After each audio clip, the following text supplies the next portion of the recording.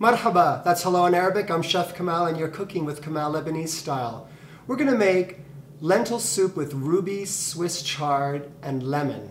Now this is on page 166 in my cookbook. This is absolutely delicious. What I love about this recipe is you can make it on a warm summer evening. It's perfect. You serve it at room temperature, and in winter you serve it right off the stove. It's absolutely delicious with some nice rustic bread and olive oil.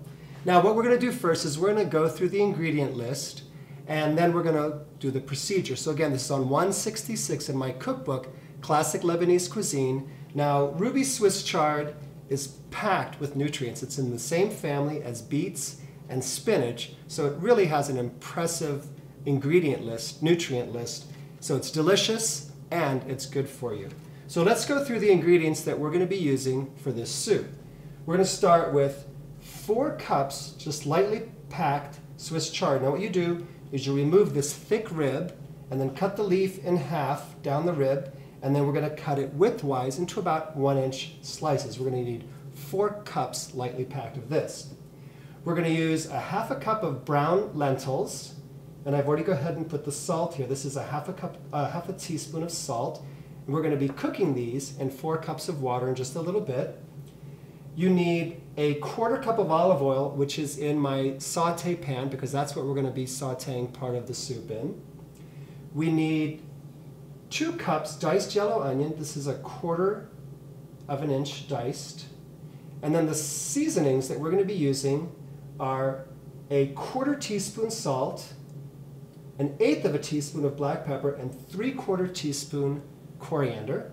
This is ground coriander seed. It's just going to add to the flavor. In a mortar, using a mortar and pestle, we're going to put 2 large garlic cloves with also a 1/4 teaspoon of salt. We're going to be chopping this fresh cilantro. We're going to coarsely chop this. We're going to need 3/4 cup of that. We're going to need 1½ teaspoons of flour. This is just going to thicken the soup a bit. And then finally we'll add 2½ tablespoons of freshly squeezed lemon juice. Okay, we're all set. So let's go ahead and begin preparing the soup. So I have 4 cups of water here that I'm just bringing to a boil. I'm going to add the half a cup of lentils, and I have the half a teaspoon of salt in there. I'm just going to go ahead and stir those. We're going to let this come to a boil, and then what we'll do is we're going to cover this, set aside on medium-low, allowing it to let the lentils cook until they're tender. So this is just going to boil. See, this is beginning to boil, so what we'll do is we're just going to switch this. I'm going to put this on a back burner over here. There we go. We'll stick that on medium-low, allowing these to cook. And now we're going to make the rest of the ingredients for the soup.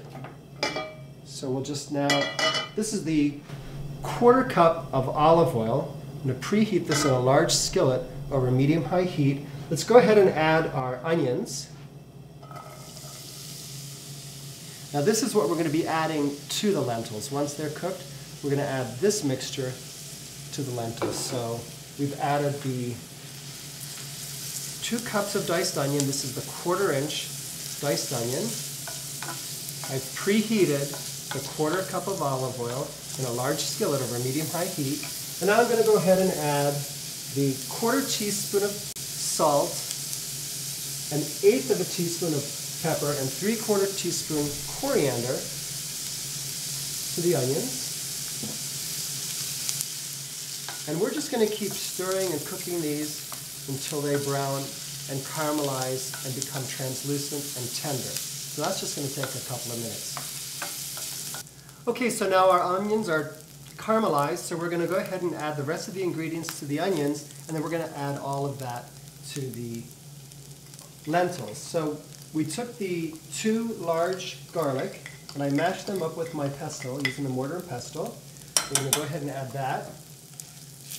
We're going to add the chopped up the cilantro, so this is 3/4 of a cup of cilantro. It smells wonderful.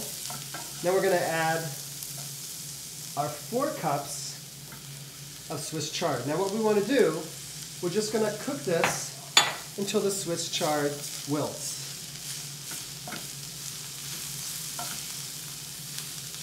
we're also going to add the 1.5 teaspoons of flour. And this is just going to help when we add it to the lentils. This is just going to help thickening it up. Once the Swiss chard has just wilted, go ahead and add it to the beans. Okay, that's perfect. That's just what we want. It's just wilted, so I'm going to transfer the beans to here. And we're going to add this mixture. See, these are nice and tender now. So go ahead and add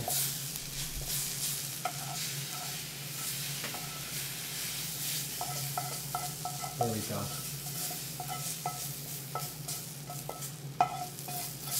Okay.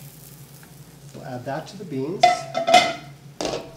We're just going to mix this in, and then we're going to cover it and on low for 10 minutes, allowing it to cook and the flavors to develop together. So I'm going to turn this down to medium-low, and we'll cover it. We'll come back to it in 10 minutes. Okay, so now it's been about 10 minutes. We're just going to go ahead. We're going to add our fresh lemon juice. I'm just going to mix that in,